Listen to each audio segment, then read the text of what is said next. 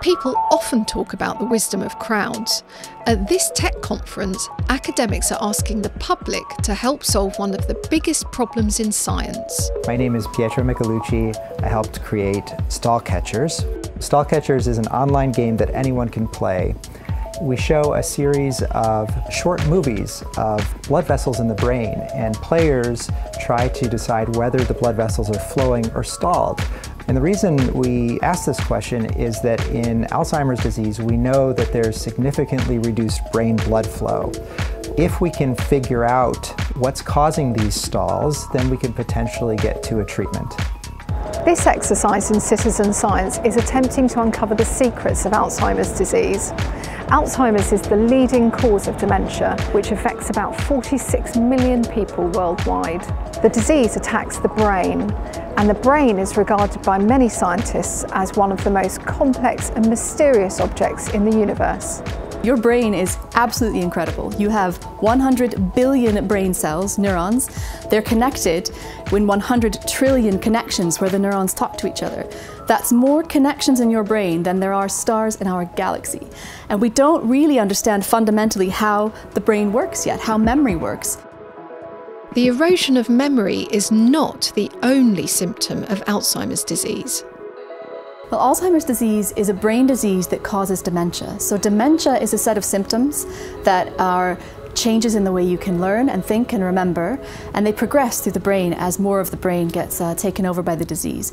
People with Alzheimer's disease have brain shrinkage, so the cells in the brain die, the ones that do the thinking, and you also have accumulation of toxic proteins in the brain. They're sort of like, you think about soluble scrambled egg, and then when you cook it, it congeals into this mess, and you get these congealed plaques and tangles, they're called, in the brain.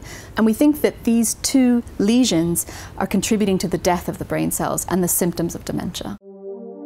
There is currently no cure for Alzheimer's.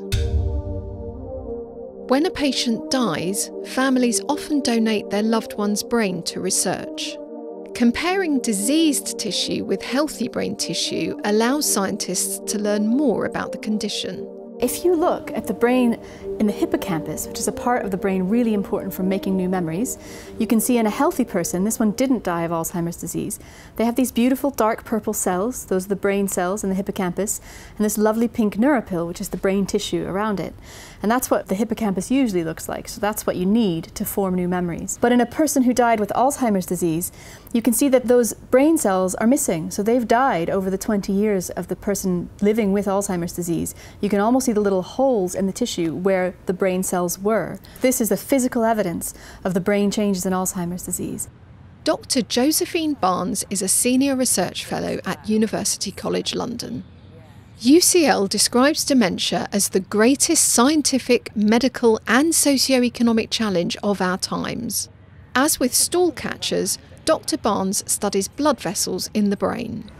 I look at brain imaging to assess the vessel health and the consequences of poor vessel health in the brain and the relationship of that with other markers of Alzheimer's disease, for example brain shrinkage, because that will enable me and people that I work alongside to look at whether or not these measurements are useful for diagnosis, whether they're useful to tell how a patient is going to develop over time in terms of their symptoms, and also as measurements in clinical trials to test whether drugs actually work.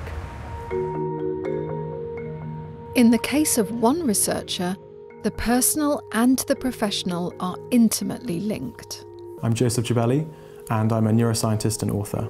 I wrote a book called In Pursuit of Memory, The Fight Against Alzheimer's, which was partly inspired by my own experience witnessing Alzheimer's in my grandfather, and also from my experience as a neuroscientist and an Alzheimer's researcher.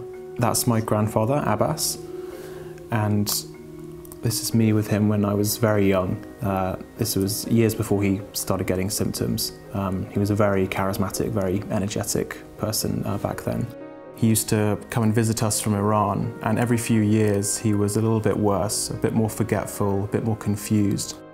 And eventually he started getting lost in our neighbourhood. My parents would have to go out and find him, and it culminated in him essentially not being able to recognise me or my sister and then the rest of our family. Memory has always fascinated me, these ghostly images that are just passing through your mind. And so the idea that it's actually physically encoded in the brain, that it's stored somewhere, that it exists somewhere in your mind is quite an unusual thing to contemplate. One of my favourite quotes actually is by a neuroscientist called Michael Gazzaniga, who said that everything in life is memory save for the thin edge of the present. And I think that's so true, and people do take memory for granted. A lot of the reason as to why Alzheimer's research was delayed for so long was because there was this overarching fear about the illness. Lots of people that I spoke to for the book, one of the first things they said to me was that we just found it terrifying as an illness, that you can have your personhood, your selfhood slowly erased before your family's eyes. My inspiration comes from the brain. I love understanding what I consider the last frontier of biology, which is how the brain works. And I think the only way we can make a real difference is that people like me and millions of others around the world sitting in our labs trying to understand small pieces at a time and then working together to make those small pieces into a treatment. Alzheimer's isn't a normal part of getting old, but the risk does increase with age.